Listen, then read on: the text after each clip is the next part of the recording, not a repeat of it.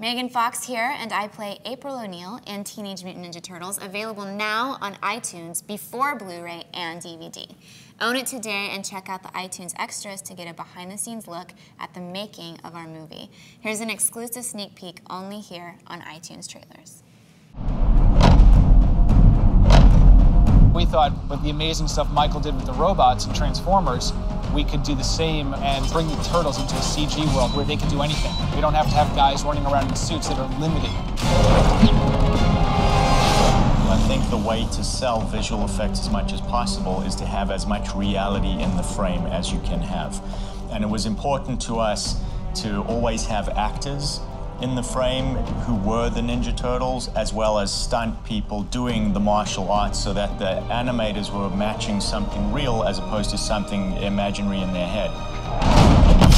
I think the most challenging thing is getting those performances, the turtle performances, to read really well and to tell the story that they need to tell.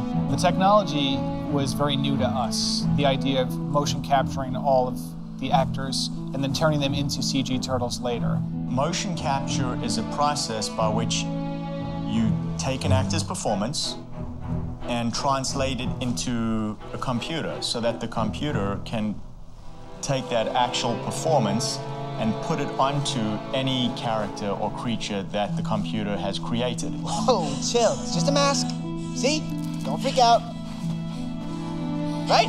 We're really acting these parts out. We're shooting a scene like we're shooting a movie, and then they're using this unbelievable technology to transfer what we've done and turn it into a turtle.